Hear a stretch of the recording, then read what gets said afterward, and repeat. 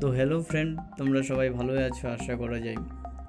তো আজকে আমাদের যেটা আলোচ্য বিষয় হবে সেটা হবে বিএ পার্ট 2 এর কৃষ্ণকান্তের উইল উপন্যাসের রোহিণীর চরিত্র। তো এই রোহিণীর চরিত্রটা আজকে আমি আমার নিজের মতো করে তোমাদেরকে বলবো। হয়তো তোমাদের ভিডিওটা ভালো লাগবে আর আমি যতটুকু পারি তোমাদের সাহায্য করব। তো অবশ্যই তোমরা আমার চ্যানেলটাকে সাবস্ক্রাইব করবে এবং নোটিফিকেশন বেলটা বাজিয়ে দেবে, এতে সমস্ত ভিডিওগুলো তোমরা পেয়ে যাবে। তো তোমরা অবশ্যই চ্যানেলটাকে সাবস্ক্রাইব করবেই। আর অবশ্যই যদি ভালো লেগে থাকে তোমাদের ভিডিওগুলো, একটু হলেও ভালো লেগে থাকে, তাহলে অবশ্যই একটা অংশে লাইক করে দেবে এবং বন্ধুদেরকে অবশ্যই শেয়ার করবে। তো ব্যস্তর মধ্যেই আমি এই ভিডিওগুলো পাবলিশ করছি ফ্রেন্ড।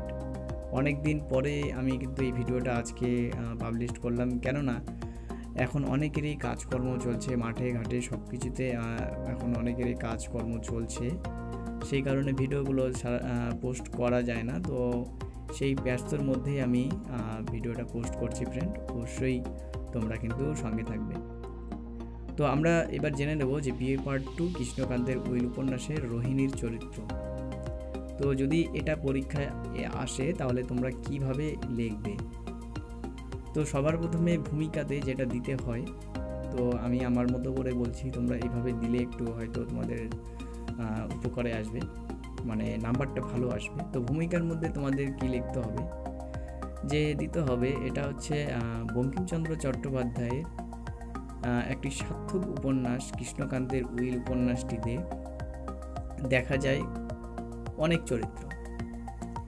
প্রধান চরিত্রগুলি যেমন হচ্ছে, মানে আমি আমার নিজের মতো করে বলছি, তোমরা এইভাবেই লিখে দিও না, আমি জাস্ট বানিয়ে বলছি। তো প্রধান চরিত্রের মধ্যে আমরা দেখতে পাই রোহিণী, ব্রহ্মর এবং হরলালকে। তো এদের মধ্যে আমাদের আজকের যে আলোচ্য বিষয় সেটা হবে রোহিণীর চরিত্র। তো তোমাদের ওটা লিখতে হবে যে আমাদের যে নিম্নলিখিত যে প্রশ্নটি লিখতে হবে সেটা হবে রোহিণীর চরিত্র। তো এইভাবে একটা ভূমিকা দিয়ে, ক্লোন দিয়ে ভূমিকাটা দিতে পারো যে আমাদের নিম্নে আলোচনা করা হলো রোহিণী সম্পর্কে। তো আমরা রোহিণী সম্পর্কে এটাই জানতে পারি, প্রথম অংশেই দেখতে পাই যে ব্রহ্মানন্দের যে উইলের যে লেখক ব্রহ্মানন্দ, তারই হচ্ছে ভ্রাতুষ্পুত্রবধূ রোহিণী। তিনি হচ্ছে যুবতী বিধবা মেয়ে, তার স্বামী মারা গিয়েছে। তো কিন্তু দেখতে কিন্তু খুব ভালো, অপূর্বা সুন্দরী যুবতী মেয়ে। তো একদিন একটা ঘটনা ঘটে যায়, রোহিণীর একটা ঘটনা ঘটে যাওয়াতে তার মানে চরম ট্র্যাজেডিতে একটা রূপ দেখা দেয়, যেটা হলো কি রোহিণী। সবার প্রথমে আমরা একটাই লক্ষ্য করতে পারি যে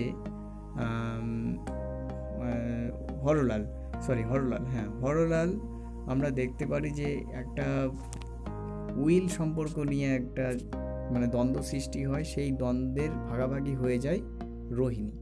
সেই রোহিণীর কাছে হরলাল একদিন আসে, তাকে একদিন কি বলে যে যদি তুমি নকল উইলটা যদি কৃষ্ণকান্তের কাছ থেকে আসল উইল নিয়ে এসে নকল উইল সেখানে রেখে দিয়ে আসা যায়, এসো তাহলে তোমাকে আমি বিবাহ করব। এই কথাটা কিন্তু হরলাল বলল।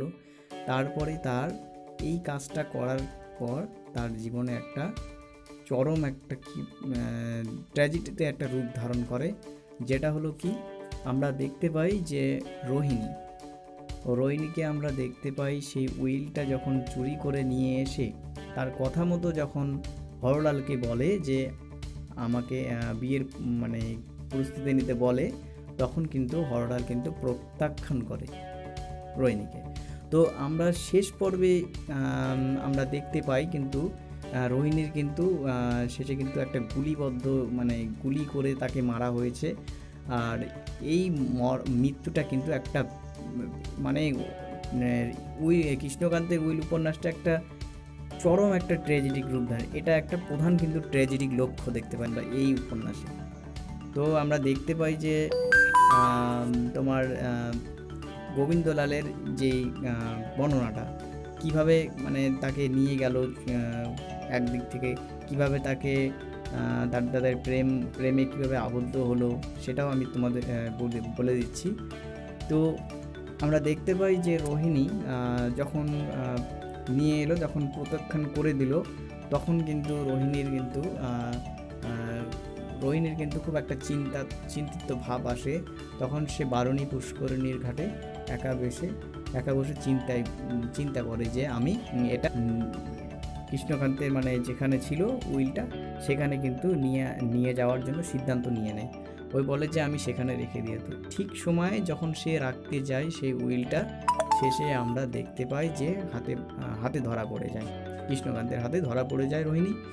তারপরে তাকে কিন্তু লকারে না, তাকে বন্ধ করে আটকে রাখা হয় একটা কাছারির গারদে। তো এবার যখন কাছারির গারদে যখন তাকে আটকে রাখা হয়, এই ঘটনা কিন্তু গোবিন্দলাল শুনতে পারে। তো গোবিন্দলাল যখনই শুনতে পারে যে রোহিণী এরকম একটা বিপদে আটকা পড়েছে, তখন কিন্তু সে বাঁচাতে এগিয়ে চলে আসে। এই এগিয়ে আসার কারণে কৃষ্ণকান্ত কিন্তু গোবিন্দলালকে একদিকে যেমন একটা খারাপ দিকে লক্ষ্য করেছে গোবিন্দলালকে, ঠিক তেমনি তার স্ত্রী ভ্রমরও গোবিন্দলালকে কিন্তু একটা অন্য ভেবেছে। এই জিনিসটা ভাবার পরে কৃষ্ণকান্ত কিন্তু তার যে 12 আনা যে সম্পত্তি তাকে দিয়েছিল, সেটা কিন্তু এর জন্যই কিন্তু তার স্ত্রীকে 12 আনা লিখে দেয়। তো এটা যা হোক, এটা বললাম, এটা অন্যদিকে চলে গেল, তোমার চরিত্রটা কিন্তু আলাদা। তো রোহিণী নিয়ে আমাদের সম্পর্ক। তো রোহিণীটা হচ্ছে কি, তারপরে কি হলো, রোহিণী এবার যখন মুক্ত হয়ে গেল, আর তার একটা শাস্তি কৃষ্ণকান্ত বলেছিল যে রোহিণীকে ঘোল খাইয়ে ওকে মাথার উপরে ঘোল ঢালিয়ে বাহির করে দেওয়া, গ্রাম থেকে বের করে দেওয়া, এই ছিল তার একটা কিন্তু শাস্তি। তো এই শাস্তিটা হতে দেয়নি গোবিন্দলাল।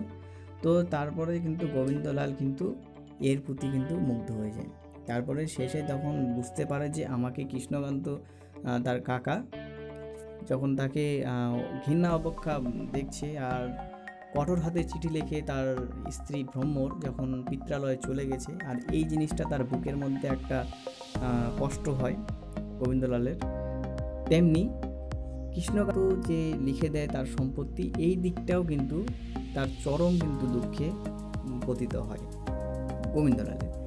এই জিনিসটা ঘটার পর কিন্তু শেষে আমরা দেখতে পাই যে গোবিন্দলাল রোহিণীকে নিয়ে অন্য একটা প্রসাদপুর নামক এক জায়গায়, সেখানে কিন্তু নিয়ে চলে যায় রোহিণীকে, আর সেখানে তার নাম অন্য একটা রেখে দেয়।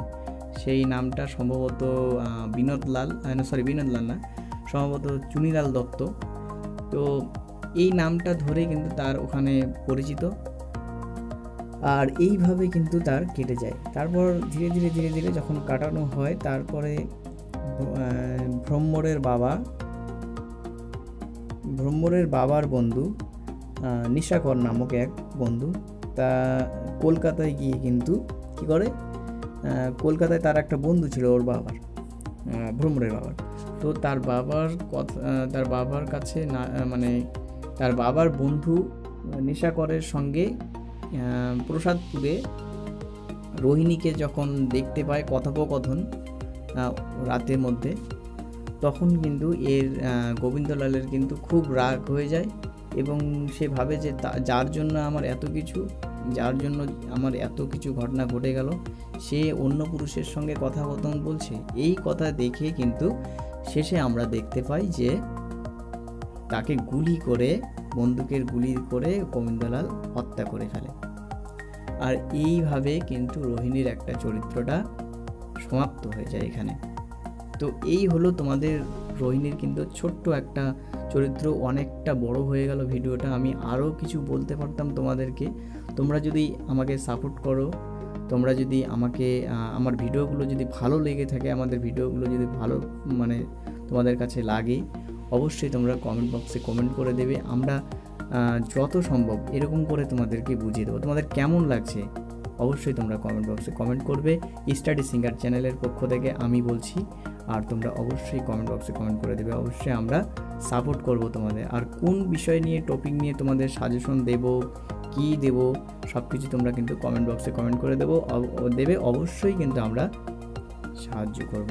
আর অবশ্যই বন্ধুদেরকে হেল্প করবে, তোমরা একে অপরকে শেয়ার করবে চ্যানেলটা, তাহলে একটু আমারও আমার যে মেহনতটা আমি যে করছি এটাও যেন সাকসেসফুল হয়, তোমরা একটু দেখবে। আর তোমাদের পাশে আমিও আছি, আর সঙ্গে থাকবো, সারা জীবন থাকবো। তো অবশ্যই তোমরা চ্যানেলটা ডেভেলপ করবে। তো এবার শেষে তোমরা যখন শেষ পর্বে যখন একটা দেবে তখন একটা প্যারা কিন্তু হবে, প্যারাটা দিয়ে সঙ্গে সঙ্গে লিখবে যে পরিশেষে দেখা যায় যে রোহিণীর চরিত্রটা একটা সংশ্লিষ্টপূর্ণ বা সুস্পষ্ট হয়েছে। আজকে এই পর্যন্তই ফ্রেন্ড, ভালো থাকবেন, সুস্থ থাকবেন, সঙ্গে থাকবেন।